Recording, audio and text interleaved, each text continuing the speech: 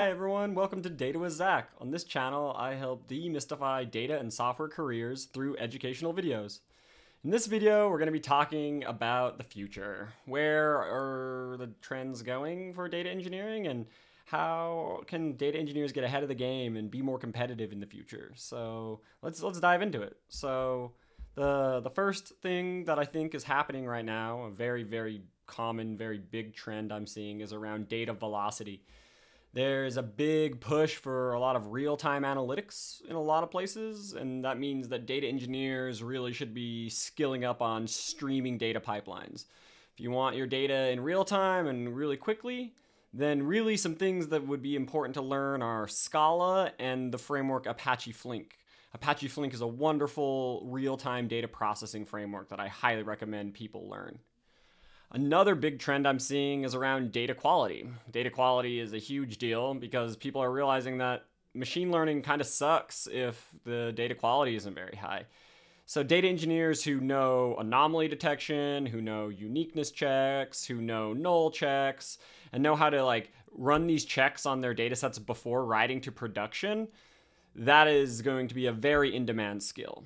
Some tools and libraries to look into here is a library by Amazon called DQ that I highly recommend.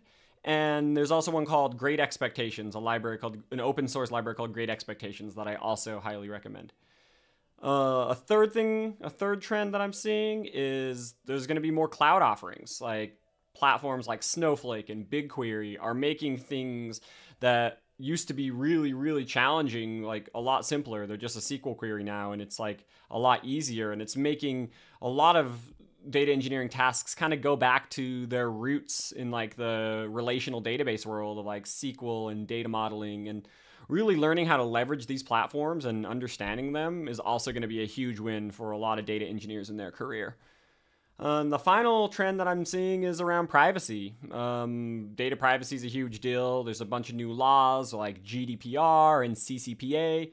And one of the trickiest parts of these laws is there's a thing called the right to be forgotten.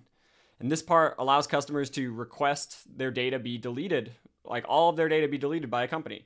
And so that means that data engineers need to understand how to tag their data for PII and personally identifiable information. They also need to know how to anonymize data to hold on to data that isn't PII so that we can have long-term analytics as well and unblock data science if they're looking at long-term trends. So those are kind of the big things I'm seeing in trends in data engineering. Do you see any other trends? Drop a comment and let's discuss. And also don't forget to like, comment, and subscribe. Thank you very much.